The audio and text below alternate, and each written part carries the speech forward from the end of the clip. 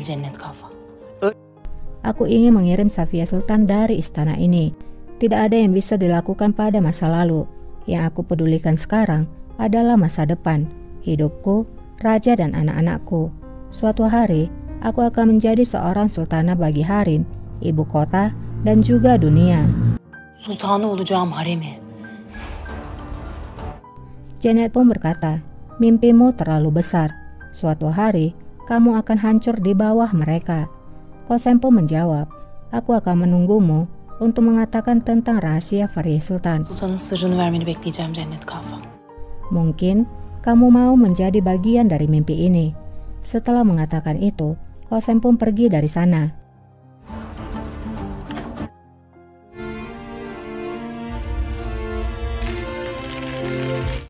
Di Harim, Fahriye pun diantarkan oleh Haji menuju ke istananya, dan di sana Safia Sultan melihat kepergian putrinya.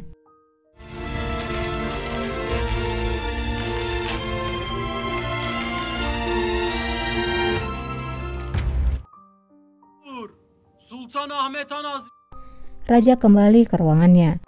Raja pun berkata pada Bulbul, aku ingin istirahat Bulbul, kamu bisa keluar. Bulbul pun berkata, Rajaku, aku bisa memanggilkan Katerina jika kamu suka. Ditemani akan lebih baik bagimu. Raja pun setuju. Saat akan keluar, Bulbul pun tersenyum senang.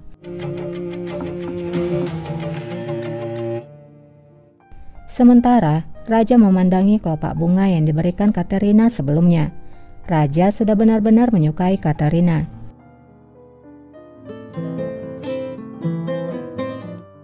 Kembali pada Janet. Ia masih bersedih. Ia memandangi dirinya dari cermin. Ia mengambil cermin itu dan melihat luka bakar di wajahnya.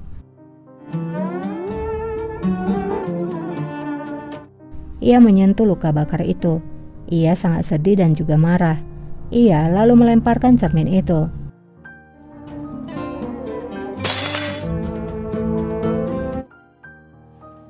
Cennet Hatun. Di Harim, Bulbul mencari Janet. Namun Janet tidak ada di sana. Seorang selir lalu menjawab kalau mereka tidak melihat Janet. Bulbul pun lalu memanggil Katerina. Katerina Hatun, vallahi ne yaptıysan. Bulbul berkata, aku tidak tahu apa yang kamu lakukan, tapi kamu telah membuat Raja jatuh cinta padamu. Raja telah memanggilmu lagi, bersiaplah. Mendengar hal itu, Katerina pun sangat senang. Berbeda halnya dengan Kosem yang ada di sana. Bulbul berkata lagi, agar para gadis membantu Katerina bersiap. Yanına birini al, Katerina'ya yardım et.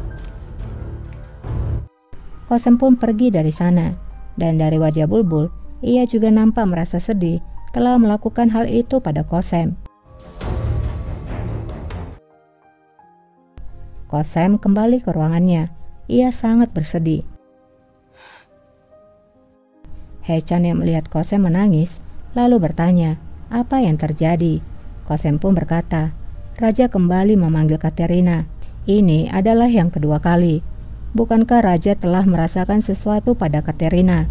Jika aku tidak mencegahnya sekarang, akhirku akan sama seperti yang lain. Hechan pun bertanya, apa yang bisa kamu lakukan? Kosem pun menjawab, aku akan bertarung. Aku tidak bisa kehilangan Ahmed. Yang kumiliki dalam hidup ini hanyalah hati Ahmed. Aku akan bertarung demi cinta. Kosem pun lalu pergi dengan terburu-buru. İçin savaşacağım. Terlihat Katerina sudah dipersiapkan.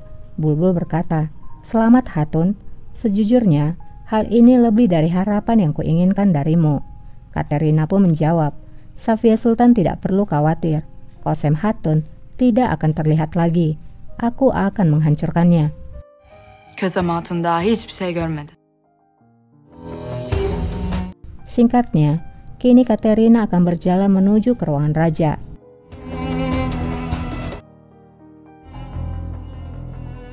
Kosem juga sama, ia berjalan dengan terburu-buru. Untungnya ia sampai duluan. Di sana ada Zulfikar yang berjaga. Kosem pun berkata, Aku datang untuk melihat raja. Zulfikar pun beralasan kalau raja sedang sibuk. Kamu bisa pergi dan bisa datang lagi nanti. Qasem pun menurut, seakan Qasem akan pergi. Namun, inilah yang dilakukan oleh Qasem. Hatun! Olmaz ki böyle. Qasem terus berlari masuk. Zulfikar pun seakan mau gila karena Qasem tidak mau mematuhi peraturan. Di dalam ruangan, raja nampak memegang kelopak bunga itu. Qasem pun masuk dan segera menutup pintu. Raja hanya diam saja dan tidak berkata apapun. Qasem pun berjalan mendekati raja dan langsung mencium raja. Kelopak bunga yang dipegang oleh raja akhirnya terlepas. Sepertinya raja ini suka wanita yang berani dan memegang kendali.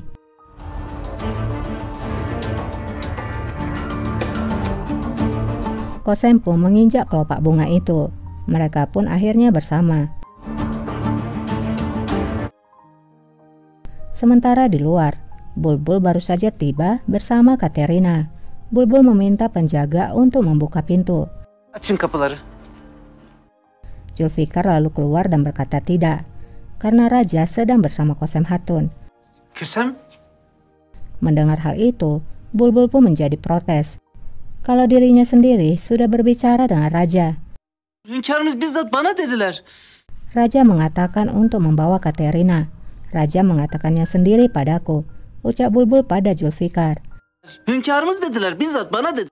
Zulfikar pun menjawab, Bulbul A, dengar apa yang aku katakan. Qasem Hatun datang dan menyerbu masuk. Aku tidak bisa melakukan apapun. Tapi Bulbul tidak peduli. Ia terus saja protes. Bana bizzat kendileri dediler. Bülbül ağa. Zulfikar pun dengan tegas mengatakan, Bulbul A, berhentilah. Jangan membuatku marah. Kembalilah ke harem sekarang. Pergilah dan jangan melihatku seperti itu. Bozmayın benim. Hadi yürüyün hadi. Ya bak. Karena melihat Zulfikar sudah marah, Bulbul pun akhirnya pergi dari sana. Zulfikar nampak sangat kesal. Sekarang tugasnya sudah sangat berbeda. Biasanya dia melawan bandit, tapi kali ini tugasnya menghentikan para selir yang ingin masuk ke ruangan raja.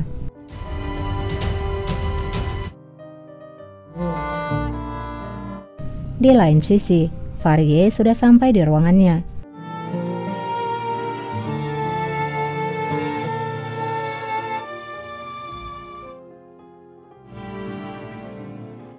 Sementara Dervis, ia kembali membayangkan wajah dari Handan Sultan.